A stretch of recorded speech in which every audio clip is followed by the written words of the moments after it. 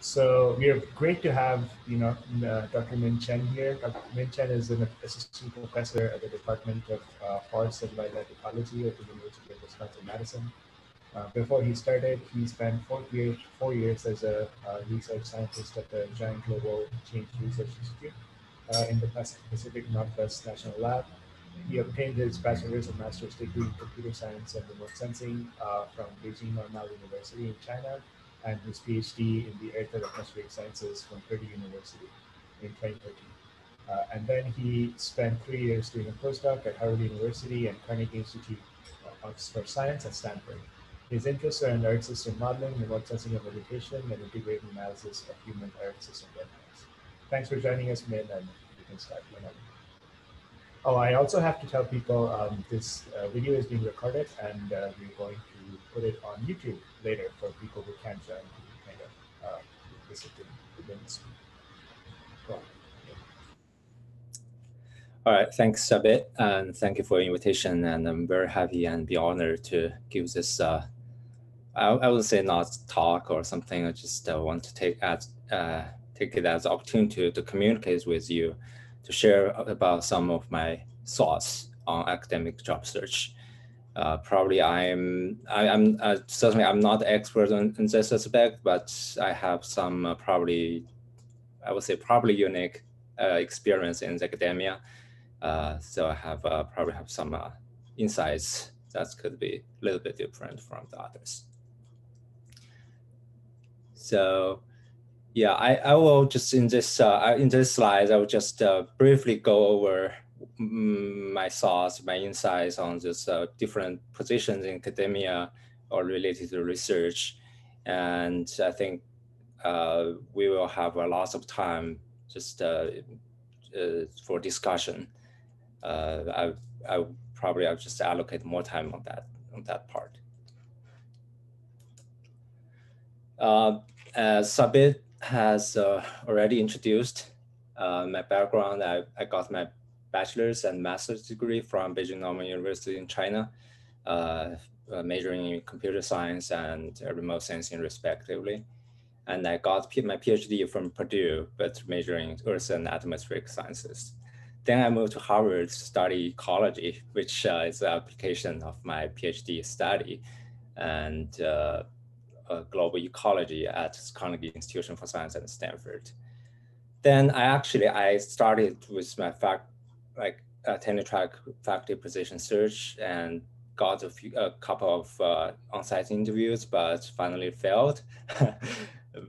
Yeah, and then but there's opportunity opening at the Pacific Northwest National Laboratory. I think it's good reputation of national laboratory, so I went to interview and got a staff scientist position there.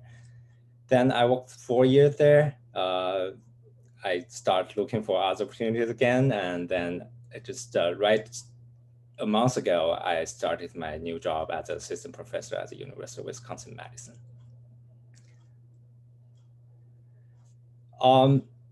Yeah, this is just a regular warning before applying for academic jobs. You probably should have a good understanding the difference between academia and the industry, and the life could be totally different. I listed the difference in 5 dimensions: the freedom, opportunities, salary, impacts, and job security. This the red means better, but not necessary, just in general speaking.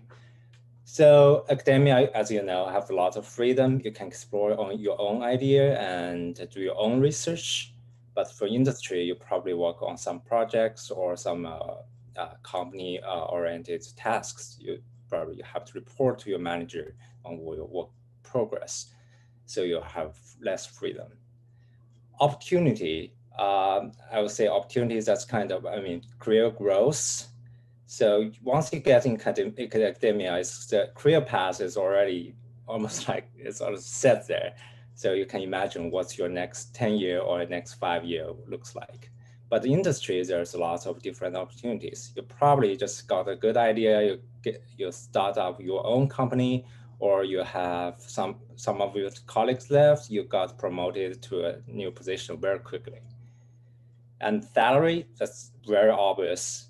academia's salary is much lower than industry, than those who earn in industry. The figure on the right side shows is a result from an NSF survey. From that, you can see in every discipline of science and technology domain, the salary in academia is much lower than those in industry. For example, I have been living in the San Francisco Bay Area for a long while, but yeah, so as a postdoc, I only earn like $60,000 per year, but my neighborhoods who work in high-tech companies, they easily earn like 150K or 200K or even more than that. And impact, of course, academia, you are exploring the edge of the human's knowledge. So you are making huge impacts on the human society. Industry, yes, you are, for example, you're working on Apple, you are making iPhones, lots of people are using iPhones, so you are also making impacts. So the impacts are different, depends on what they think about it. But as a researcher, I think most people probably just think, okay, producing new knowledge is kind of a good stuff. You have better impact. And for job security, this is also in general. Academia usually have a better job security. Once you're hired as a postdoc, you usually have a 3-year funding support or 2 years funding support. Once you're hired as tenure track faculty or some other like scientist positions, this is something like a permanent job station. And unless there's no projects comes in, you're unlikely to lose your job. But the industry, yeah, you can read lots of news because of the stock market, because of the macro economy of the whole world. It's very likely, not very likely. Things always happens that people buy it. I will assume that you're interested in jobs after reading the slide I just showed. Here I listed some typical academic career paths starting from PhD student. So if you decide to go industry, you can directly go there. But if you go in our research discipline, it's very likely you need to do a postdoc before applying for a permanent position. I list 2 kinds of postdoc. It's a postdoc in academia, which usually like research institutions or research universities. And there's also a big population of postdoc and government owned labs like DOE national labs or NASA labs. Yeah, and EPA labs, a lot of things. And from that, you could also have very different career paths. For academia postdoc, you're likely promoted to be an academic staff in the same university or research faculty position in the same university. But you're also, if you're doing well, you can apply for tenure track faculty position as well. But we can see that, yeah, the thickness of this arrow shows the probability. Sorry. And the government lab postdocs, they have a big opportunity to be promoted to staff scientists working in those government labs, because those government labs are usually project-based. Once you're familiar with those projects, you have more opportunities than people outside of these government-owned laboratory. I also want to emphasize that we can see a lot of turnover in your colleagues. They can jump between these different job categories. We see lots of academic staff and research faculty jump into tenure track faculty or go to government-owned labs as staff scientists. Yeah, we also see some exchange between tenure track faculty and staff scientists, but it's rarely see this tenure track faculty goes to research faculty or academic staff. Yes, the next few slides, I think I'm going to give some brief introduction about those some pros, cons, or some general idea about what the position looks like. So basically, postdoc is limited term employees for these university, research institution, or government labs. There are actually three categories of postdocs. So for example, the first one is there are quite a few postdoc fellowships are open for application. That's from like NASA has a postdoctoral, NASA postdoctoral program, MPP. NOAA also has this postdoc fellowship in NSF, and also some quite a few prestigious universities also have its own postdoc fellowship, like as I know, Harvard, Princeton, Berkeley, and also National Labs has some postdoc fellowship available as well. They're called super postdoc. So yeah, it's a good thing that if you got this fellowship, you will be treated. It's a kind of honor. It's, and you have the flexibility to whatever you want to do, and you usually get higher pay. As I know, at national labs, the super postdoc can earn more than the permanent employees, and you also have a good chance to work with outstanding mentors. You should. Yeah, once you got those fellowships, you usually can choose which one you would like to work with.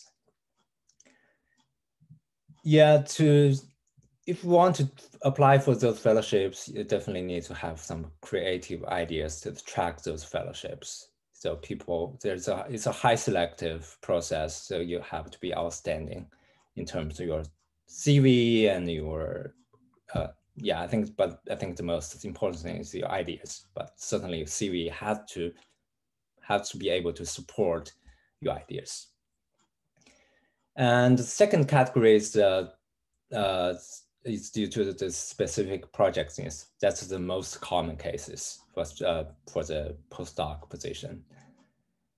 The good thing that those projects are usually clearly defined because it's originated from a successful research proposal developed by the PI. And so once those has been well defined, you probably could be more productive, just do it, right? So yeah, the secret to get this position is just to fit the project needs, what kind of skills the project needs, and what kind of people they're looking for. If you fit, you have a good chance to get that position. And there are also some other postdoc opportunities. It's not specific projects oriented or post fellowship. So it's just some, for example, some professors or some new PIs, especially new PIs, they are trying to explore different research directions. They are interested in collaborating with creative people to develop new proposals.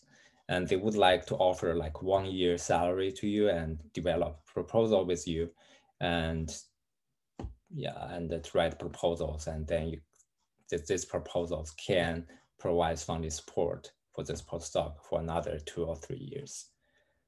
Yeah, the key thing that if you have good idea and you have a good chat with the PI, then it's this kind of postdoc position is also possible.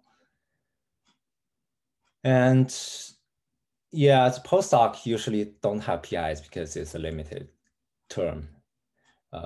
If you want, but you still can write research proposals, but that's you have probably to be the co-investigator, but then your mentor will be the principal investigator.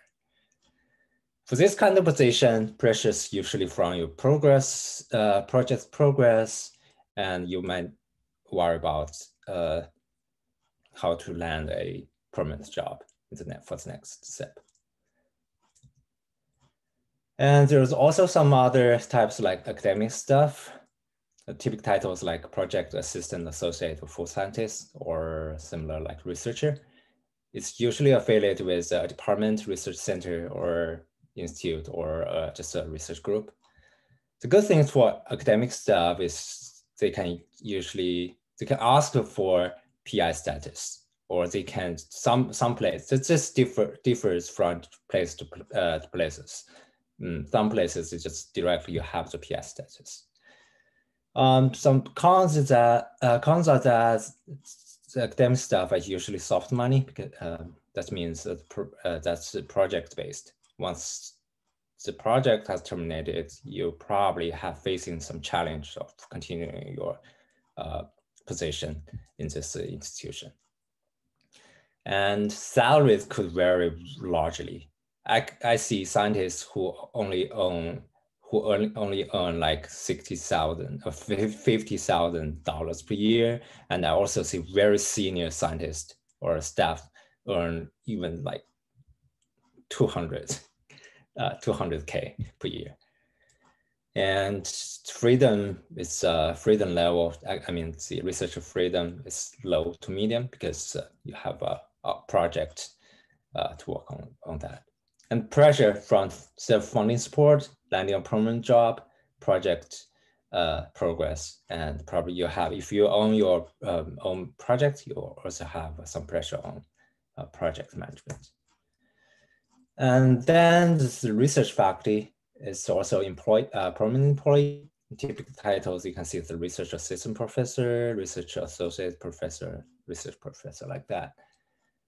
Similar to assistant science, the academic staff is also could affiliate with department or any unit in institution, but it's usually treated as a faculty member. So some departments may get them involved into the faculty meeting and get involved in some decision processes.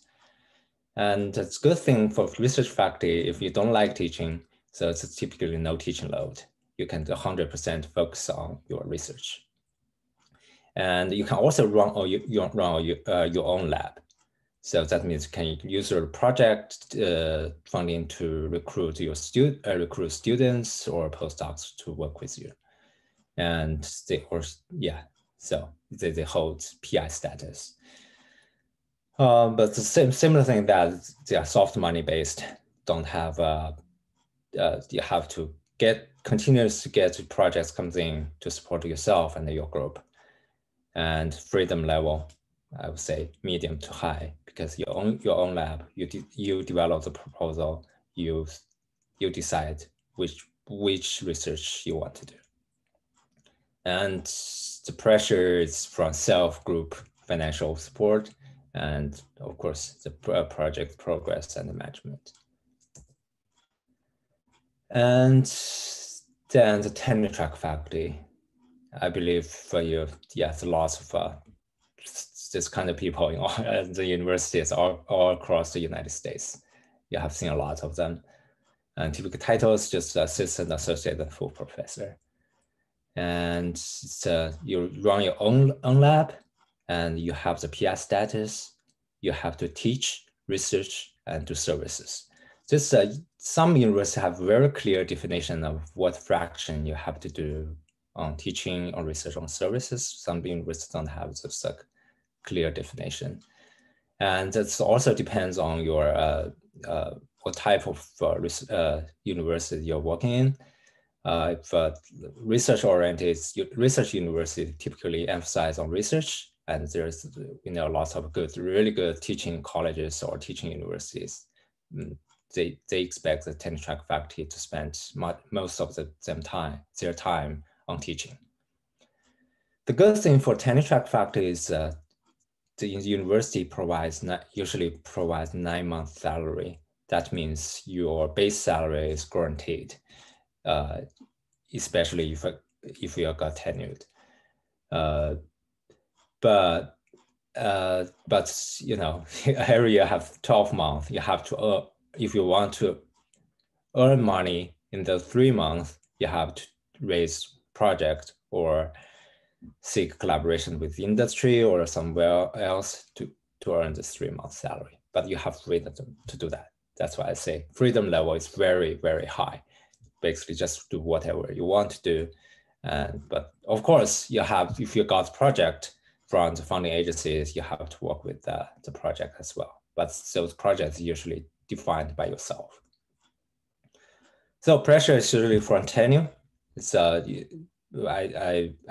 bet you know about the tenure system in the United States. Basically, you have to do excellent job in the 3 aspects: teaching, research, and services, and they will grant you tenure after 5 or 6 year. So-called tenure track period, usually as assistant professor, and then when you got tenured, you're more secured. And you can also expect pressure from teaching and mentoring your students. You can imagine lots of headaches there.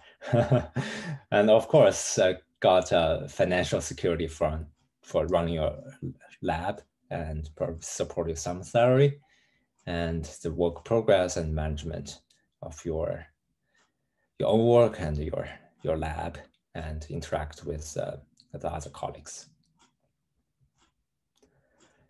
Yeah, I think one of my unique experience that I worked with PNNL for 4 years. So I know a little bit about the staff scientists in DOE's national labs. That's something probably not every people knows about it.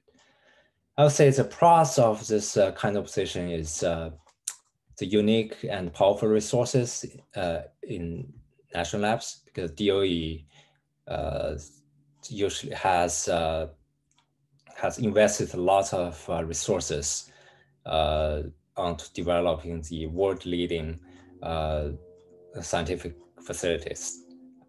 In my field, I use a supercomputer a lot. So you probably know the Summit supercomputer that has been launched in the Oak Ridge National Laboratory.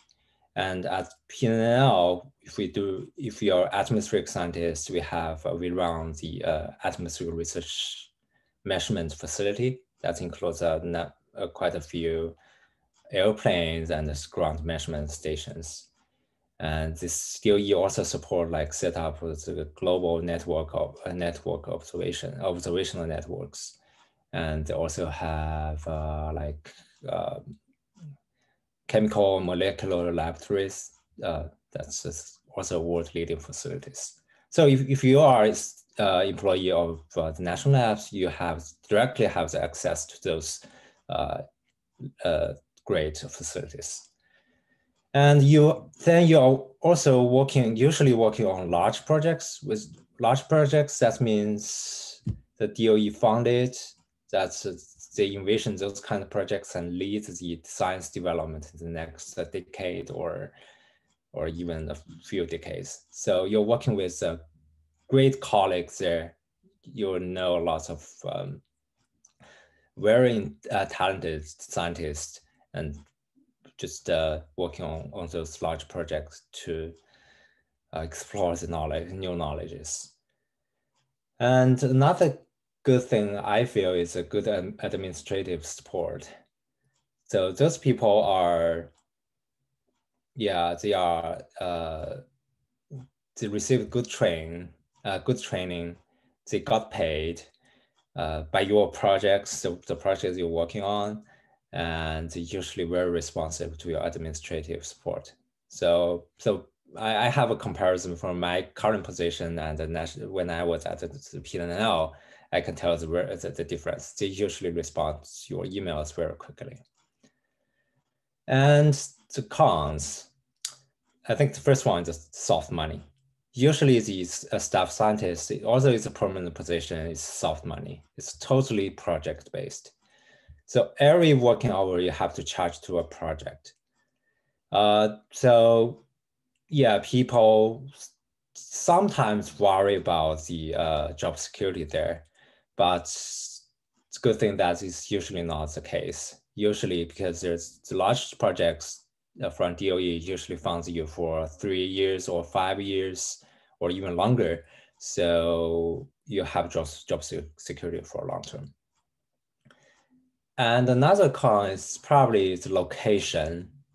But I know some national labs have very good location. For example, Lawrence Berkeley, Lawrence Livermore, Brookhaven, or Argonne.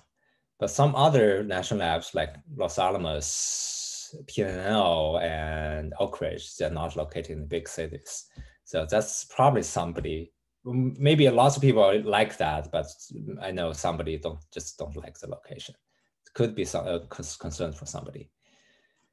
The last one I would say is less impact, because yeah, I think that's an interesting phenomena. The national lab staff scientists usually don't give have less interaction with academia, so they're typically less known by the scientific community. That's something interesting to discuss. I don't know exactly why, but I've seen this phenomena. And the culture in national labs, they usually emphasize teamwork. That's the most emphasized thing. That means you're not your own. You have to work with other people. If you like individual working, probably national lab is not a good place for you. And yeah, pressures from self-financial support. You probably worry about, oh, I don't have projects covered. But national is a good thing. You have to talk. You can talk to managers. They usually can help you with that. And also pressure from project progress and management. Yeah, and yeah, the next couple of slides, I just want to quickly go over the interviewing process for postdoc and tenure track faculty positions. So postdocs, you usually have at least one interview. That's either through a telephone or a teleconference, or just you can directly go there for in-person interview. Assume that you are doing a teleconference interview. You have certainly there's 3 types of things you have to get prepared. The first is a self-introduction. It's a good thing that if you can use a few sentences to summarize your research, your past research, your research interests, that would be great. And you will receive questions regarding to your motivation, work style, and skill. Those are the most common questions you will receive. And of course, there are some others. And you usually will have at least a few minutes to ask your own question to the people who interviewed you. It's quite, yeah, you can ask whatever you like about the project, about the life, or about the working environment, everything you want. And sometimes if you have a good impression during the PI, they probably just directly give you the offer. That's great.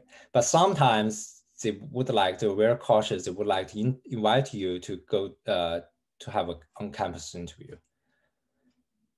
Or to just want to meet you on a professional conference in our field, for example, IEEE or the AGU formatting. If you get invited to the lab or on campus, you very likely will ask to give a seminar talk about your research, and you will meet the lab members and probably some other collaborative faculties. Then, if you got offer, they would like to offer you a position, you will have opportunity to negotiate, do some negotiation on your salary, on your starting date, on the length of your position, and relocation cost is very rare for academia, but it's quite common for the national laboratories or other government labs. And probably want to talk with the visa issue with the PI. Especially, I can see lots of international scholars here.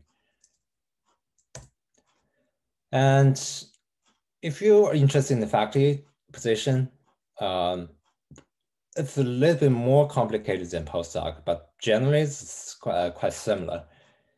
the materials you have prepared is more than postdoc, For postdoc, it's usually just a CV or a research statement, but for faculty position, you have to prepare CV, your a well-written cover letter, your research statement, your teaching statement.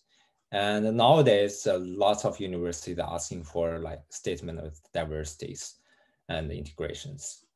And you also need to collect reference letters, either providing their names or just collect the letters by yourself. That differs from institution to institution. And some institutions also ask for like 3 or 2 representative writing samples from you. It could be your paper, your white papers, or just some technical reports, everything that you think that can represent yourself. And there's usually a teleconference interview with search committee. That's a group of people in the department or across the campus. The same thing, you have to do a self-introduction, and questions usually ask your motivation, why you're interested in this position, and what's your teaching style, what's your research, what's your working style, how do you mentor your students and postdocs, and some other experience like funding, proposal writing, or like services for professional societies, for example. And of course, you will have your opportunity to ask your own questions. And here is the biggest difference from the postdoc interview. This is usually a must, is the in-person interview. In the current to 2020, due to the pandemic, lots of the in-person interview have moved to Zoom. But let's assume it's next year, everything will go back to normal. You will be invited to the campus visit usually for 2 days. And you're expected to give a research seminar. That's a minimum. Some university may ask you to give a teaching seminar. You just assume that you are instructor of a course. You give a sample lecture to the search committee or some students. And sometimes they ask for a chalk talk to demonstrate your research ideas, what you're going to, which funding agency you're going to seek financial support, how do you mentor your postdoc and graduate students, something like that. And you would expect to meet a number of professors across the campus. They are the people who are interested in you, and you can also request a meeting with some others who are not on your schedule. And you will have a meeting with students, graduate students, and the early career scientists. They usually expected you to give them some insights or some suggestions on their career growth. And last thing, you will have lunches and dinners with the search committee. It's an opportunity for the search committee to have sense what's the feeling to work with you looks like. Is this a good person to chat, or is this people easygoing? Is it a good colleague? They basically, it's kind of marriage. They just want to find the right people to work with in their department. And after interview, you usually want to write some follow-up emails, and finally go to the negotiation step. You will negotiate salary, the starter package. That's something like you to start up your research, set up your labs, recruiting people. And about your academic title, do you want, is assistant professor title is good enough, or you want just an associate professor or full professor? You also negotiate office space, and some people who's married and has a two-body problem, you can talk about spouse hire, and also teaching load, how many courses you are going to teach in the first semester, or you want to get it waived in the first semester or first year. Yeah, I have been thinking about what kind of secrets I can give you about success. Here's just a few bullets I can think about. I think the most important is about fit. No matter if postdoc or faculty position, the most important is fit.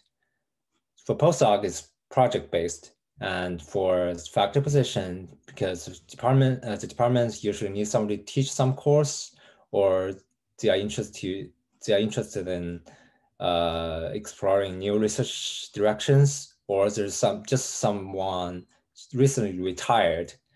Some old professors just recently retired. There is a gap in that research direction. They want to get new people, new blood coming in.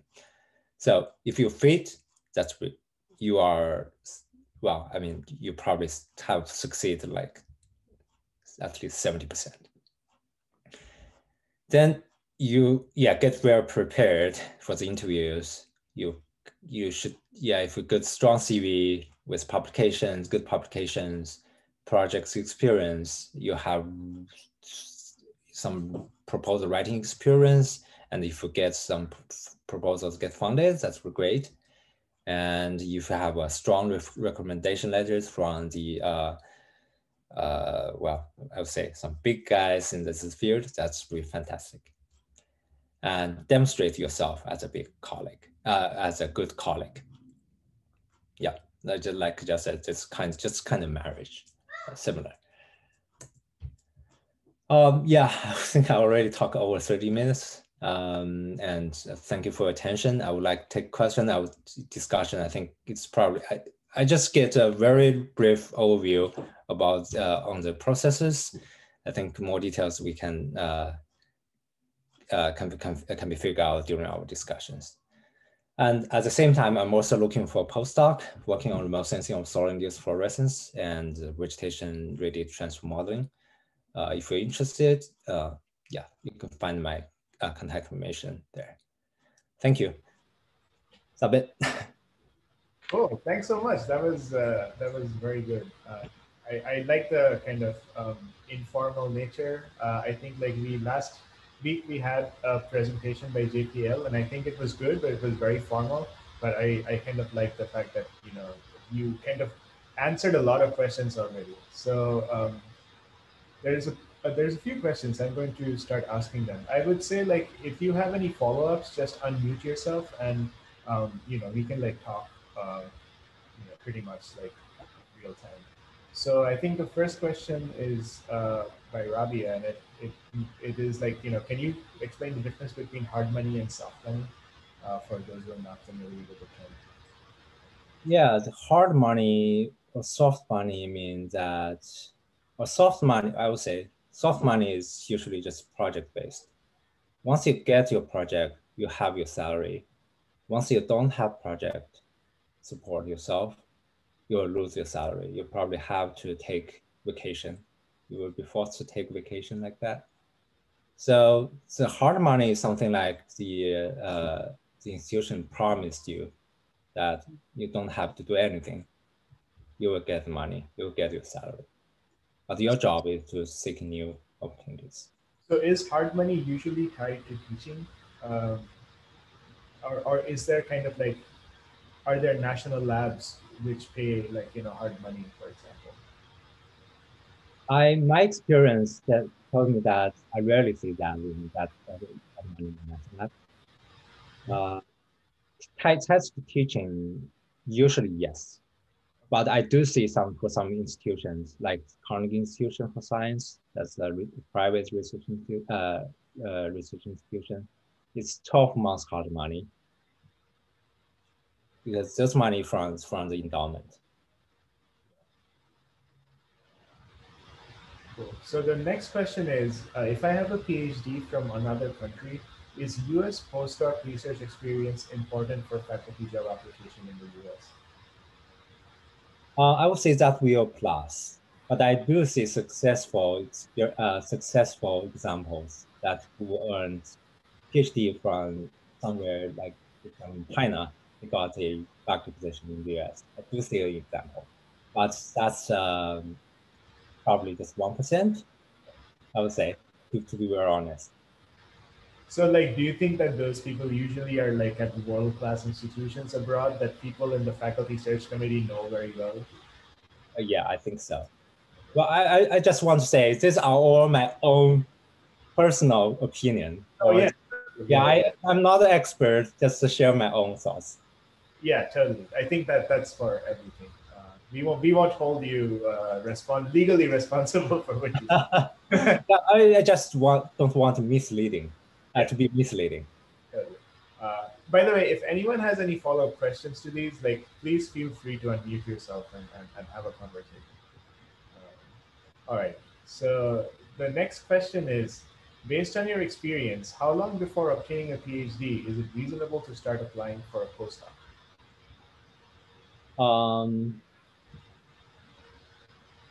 Well, that depends. For example, if sometimes your PhD advisor have some good collaboration with some other places. For example, my PhD advisor have good collaboration with the MIT or some other like useful useful research institute. Mhm. So some of our lab members, they just they have already started their collaborations with the mentors or PIs in this institution during their PhD. So they directly go to those institutions for their postdoc. Yeah. Typically, uh, you will apply for postdoc like 1 year before your PhD, earning your PhD. You probably want to start exploring opportunities around from some job posting website or some mailing list. And you usually will get your offer around, for example, if you're expected to get your PhD around May, you probably land to a postdoc offer like in January or February, something like that. Uh, cool. So like start a year earlier. Yeah, starting a year or so. Oh, and for postdoc fellowship, that's the one big category I mentioned. Pay attention to the deadlines. Get prepared for that. You probably need to start writing your proposal for those fellowships at least one, 1 or 2 months before the deadline. All right. So I think like what I'm hearing is start looking at least a year before you graduate, and then try to have it done by like 4 or 5 months before you graduate. Yes. So continuing with the above question, is it preferable to get a postdoc from the same institution as your PhD, or is it good to change the environment or maybe even your country? That's a good question. In my opinion, it's good to change your environment to Yeah. another institution. Basically, and I know lots of people change their research directions. Uh, just remember, you are not expected to repeat the same research as your PhD advisor. You are expected to create some new research directions when you are established your own lab. So getting more, broaden your eyes, getting more experience will be very helpful. Uh, is there any average baseline for postdoc salary that we should keep in mind? Hard to say. Hard to say. That's that's a really region based. You can imagine in Boston that and some places for example, in UW-Madison, the salary could be very different. But Boston and the institution by institution could be very different. Like Harvard well, it's weird. Harvard usually provides less salary than some other institutions because its It's reputation. prestigious, right? It's Yeah, prestigious. yeah, it's just prestigious. You earn the prestigious of your experience. So you have it's acceptable for many people.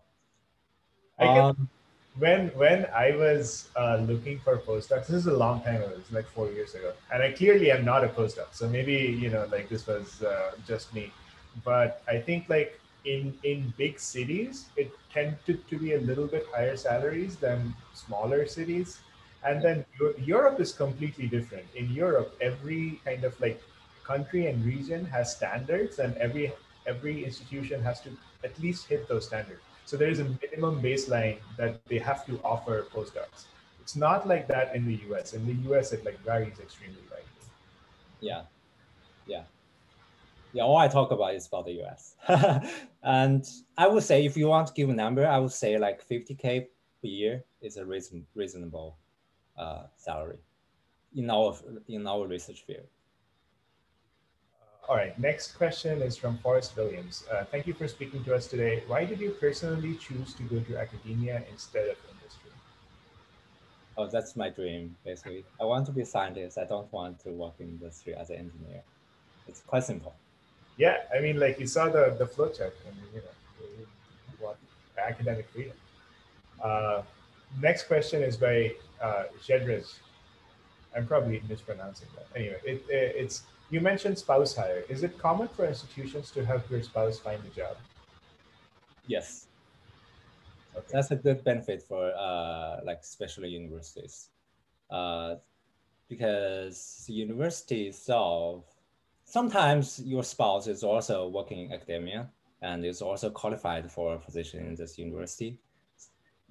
If the university really wants you to fill their position, they will try to create a new position for you, for your spouse. And some universities have a specific funds available that has allocated just for spouse hire. That means the department say, hey, this people, I want to hire him or her.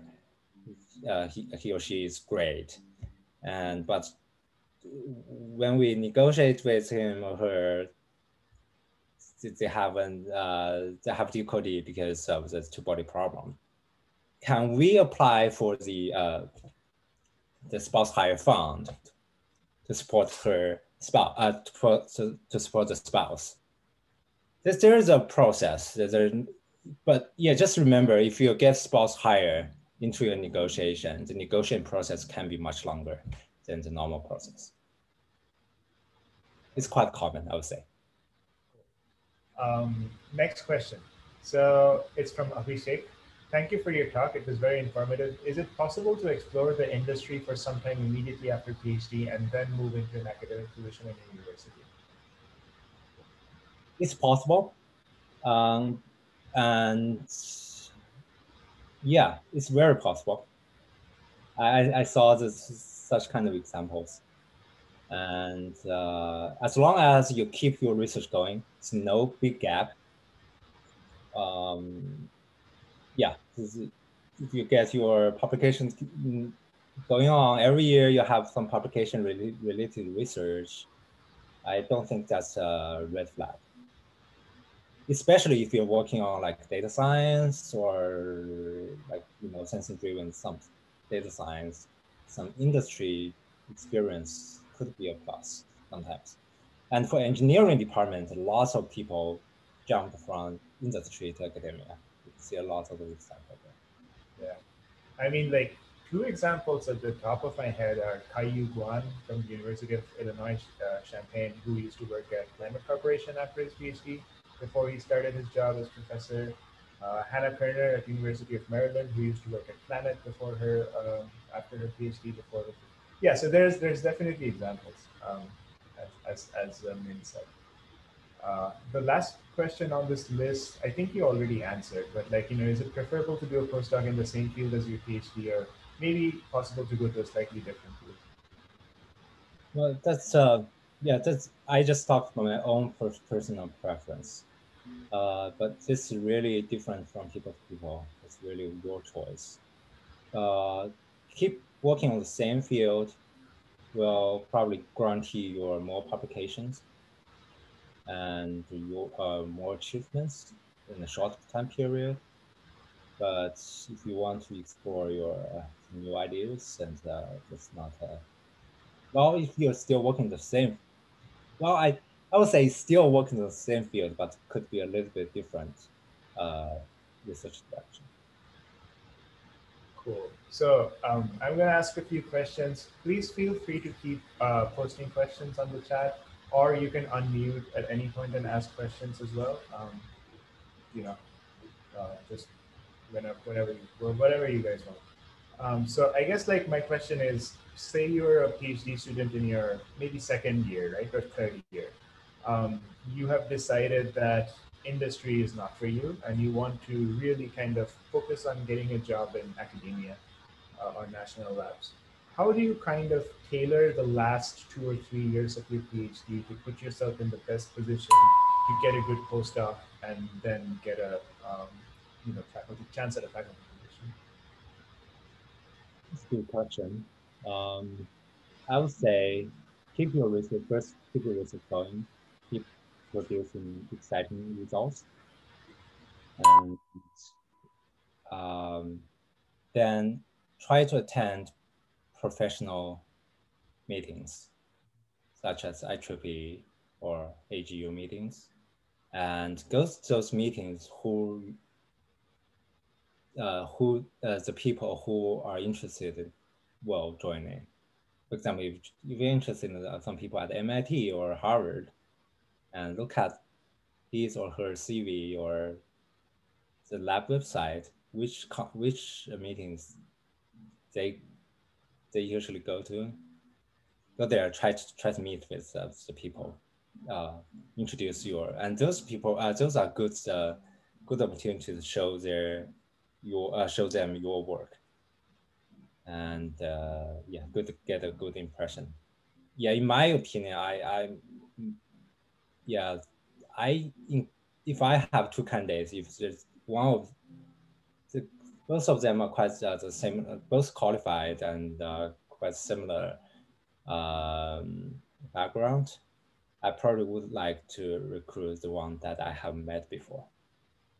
Yeah. And then, yeah, and actually in the last couple of years, you probably have already read a lot of papers in your field or in the broad field. Identify your interest, who you want to work with in the future. Um, as far as publications are concerned, everyone's worried about getting enough publications to start with, and then enough citations on their publications, and then getting publications in like key journals with high impact factors. So I think like this kind of thinking really like starts at your PhD level and then becomes much more prominent in your postdoc. How did you view publications as a PhD student and as a postdoc, and how do you think people should kind of like try to publish papers when you jump from PhD to postdoc? No publication. First thing, so just imagine you are the PI. You want to recruit one people. So you have received a handful of CVs. How do you judge which one is the right one? I think most people will see, okay, what's the background, academic background, your education background, the trajectory, what kind of research you have done. And one important thing is how many publications or what the quality of your publications are. Or is it, sometimes it doesn't have to be a number of publications, but if your publication, your research has some really interesting story or have good potential for a new research direction, that will be fantastic. So publication is something that's it's a measurable it's a measurable indicator for people's academic achievement.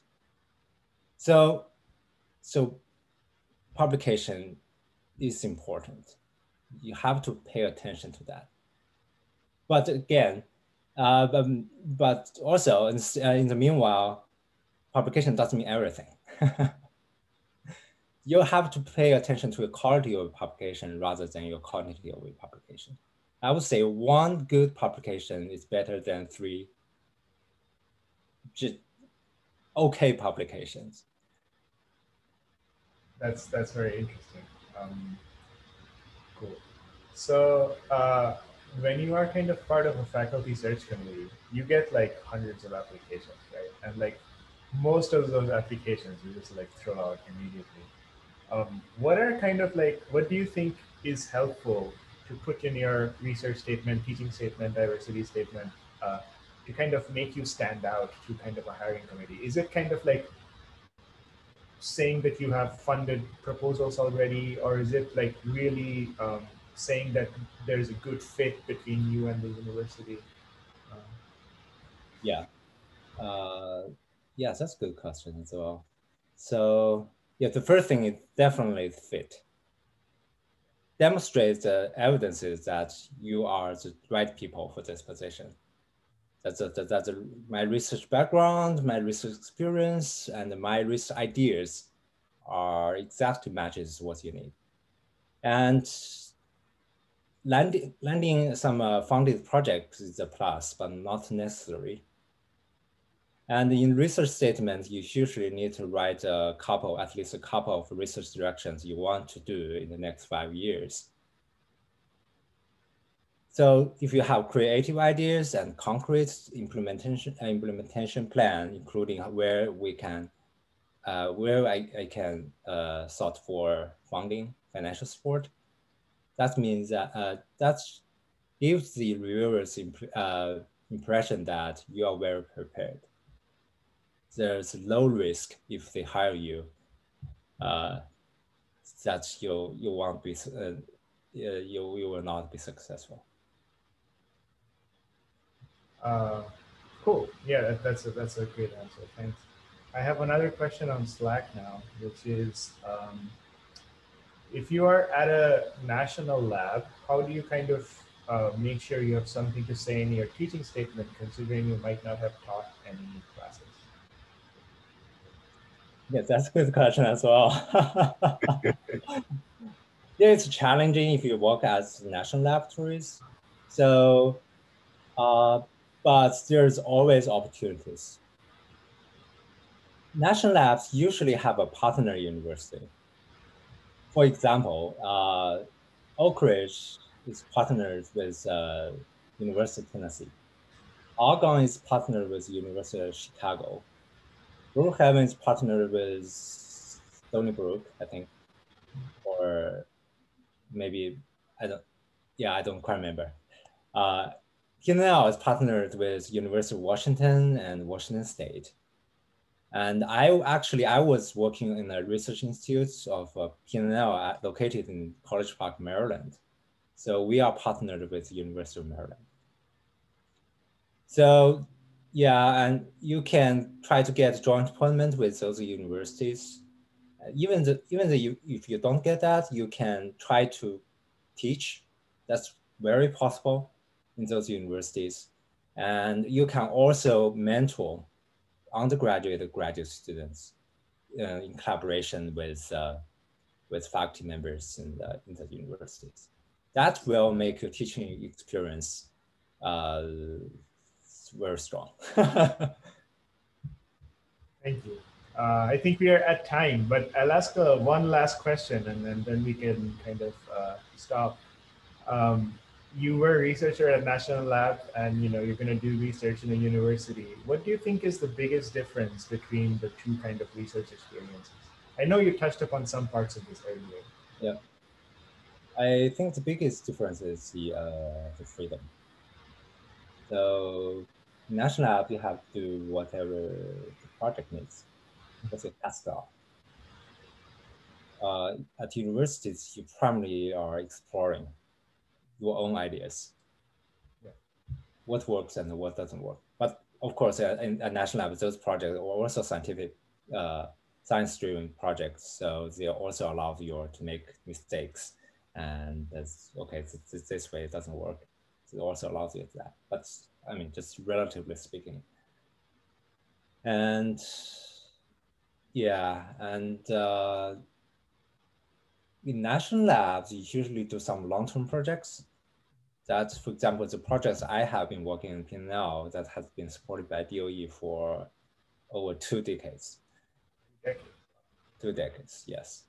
But in universities, it's unlikely to get such long-term support. All right, well, thanks, Min. That was great to talk to you. Hopefully we can keep doing it. Like maybe every year, next year you come back and tell us like how your first year was as assistant. Yeah, maybe I have more experience. I'm sorry, everyone. It's just I'm fresh new assistant professor. No, it was interesting. I think like it's very interesting to have perspective of someone who's just kind of been through the whole, because you had to share so much stuff about faculty dinners and lunches and stuff like that. And it's interesting for someone who's a PhD student who probably doesn't know what kind of the getting the job means. So I think it's very useful. And I'm sure the video is going to be kind of useful to a lot of people. So thanks. I'm going to stop recording now.